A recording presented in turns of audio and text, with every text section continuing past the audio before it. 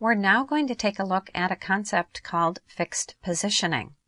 And it's a CSS positioning concept that can lead to some interesting results. And I have a couple of examples of using this positioning within a web page design to give you some ideas about how it can be used, and then we're going to go out to a web page and add this property. So I am on the CSS Zen Garden website, and this website is designed to give you examples of working with a variety of CSS properties. And I have a couple of examples for the fixed positioning property. So this particular one is called Under the Sea, and if you scroll down, you can see how there's an image on there that remains still while I scroll the rest of the page content. So it gives it an interesting effect in the design. There's another good example on this. It's a movie theater, and basically it's like you're sitting at the movies, you're surrounded by theater content, and when I go to scroll, the only thing that scrolls is that main screen area of the theater. Those are examples of fixed positioning. What you do is assign that property to content on the page, and it keeps it still. The rest of the content goes ahead and scrolls like it normally would by default. So let's do that to a web page, and that'll give you a chance to work with it. I have fixed.html open here, and it looks like this does need a save, so I'll go ahead and do that. So there's my fixed page, and what I did was I corrected some content. This text was pulling up alongside my images, so I just put my cursor in front of it and hit return, and I just made sure that that was working for all of the images. So the idea is this is a page about Las Vegas. Now what I want to do is I have a panorama of Las Vegas that I'm going to place at the bottom of the page so that when they scroll, that panorama view will always remain on the page. And I have a file to assist us with doing that. So let's look at the CSS styles that are being used on the page right now before we change anything. So the styles.css has some styles for, let me open this up a little bit, some styles for our text, for our header tags, and for my paragraph and list item. There's also a specials class that I'm not using specifically on this page. So that's our external style sheet. Now I've also added some rules specific to this page on here, and that is the wrapper. That's what's containing our content. So you see the little yellow dotted line right here. And if I turn off the color on this page, that little dotted line, that's an indication of where the page ends, that Dreamweaver puts in, it turns black on white. When your background's black, you can see it turns yellow so we can see it. In the content area, I have a font family of Tahoma, and in my body tag, that's what's giving my page its black background. So if I click in front of the background, you can see it turns to white. I'm disabling that background color property. So I'll turn that back on. We're going to keep it black. Now by default, all page content is aligned left. At some point, I would want to center this, but for now we're going to focus on that fixed property. So to simplify the concept, what I've done is in the Files panel, I have put a text file, and this has the CSS code to customize our background image for the bottom of the page. So I'm going to open that. It's within the text folder within your course files, and you can obtain those always from the exercise files tab underneath the video. I'll open up fixed.txt, and you can see I didn't want you to have to type this out. So just go ahead and copy that content What this is we're going to create a new ID called Vegas and add some properties. So I'll go over to my fixed page, the HTML page, and I'm going to move into Code View.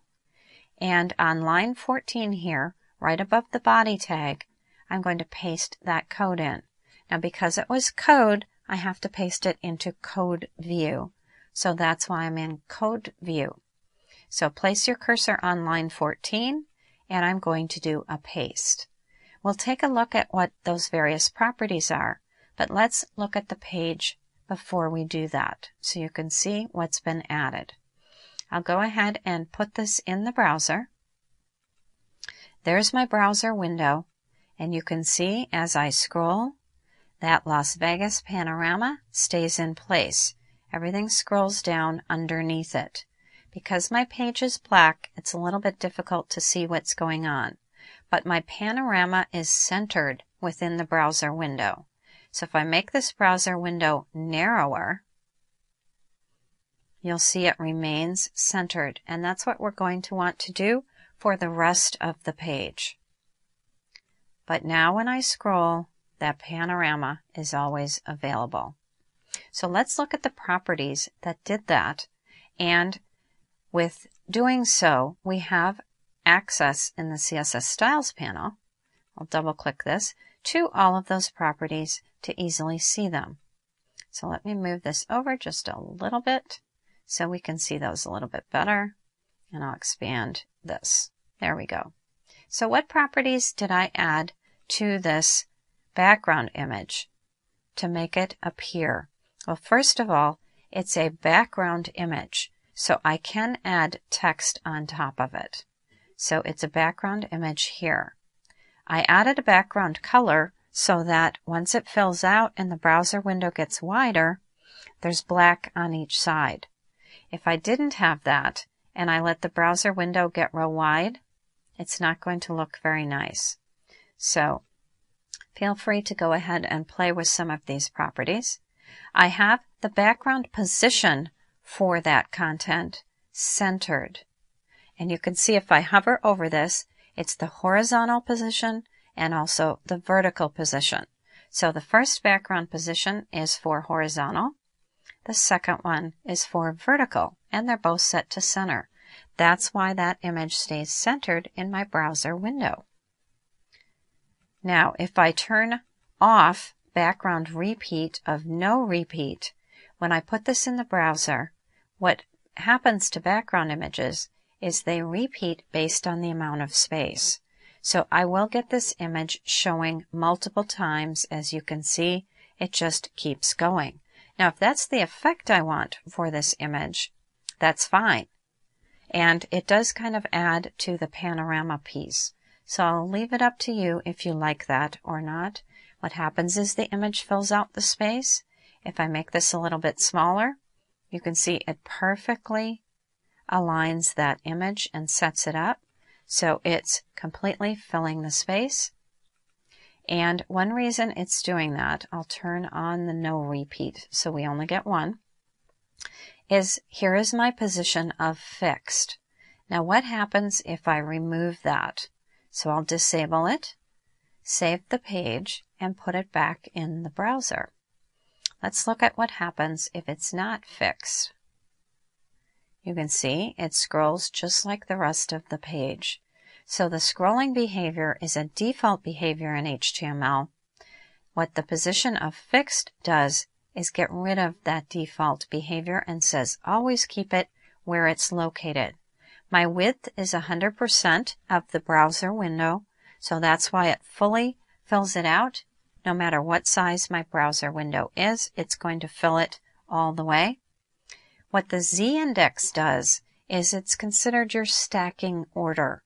And what I want to do is make sure that this image stays on top of any content that would scroll.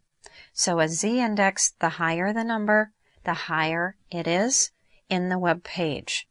So you can think of this almost like layering in a graphics program, if you're familiar with that, or basically stacking things on top of one another. So let's say you have a stack of books. The lower the number, the lower it is in the stack. And whatever the numbers are, as long as they're higher than the previous ones in the z-index, it will go on top. So I set this z-index to 10 because the standard page content is set at 1. That will make sure my background image always stays on top when I go to scroll instead of ending up underneath. So that's an example of the fixed positioning piece in CSS, and this page is set up so feel free to modify and play around with it using these various properties and enabling and disabling them to give you the strong idea of what fixed positioning is all about. But that is the CSS property called fixed positioning. Thank you for watching Educator.com. See you in the next lesson.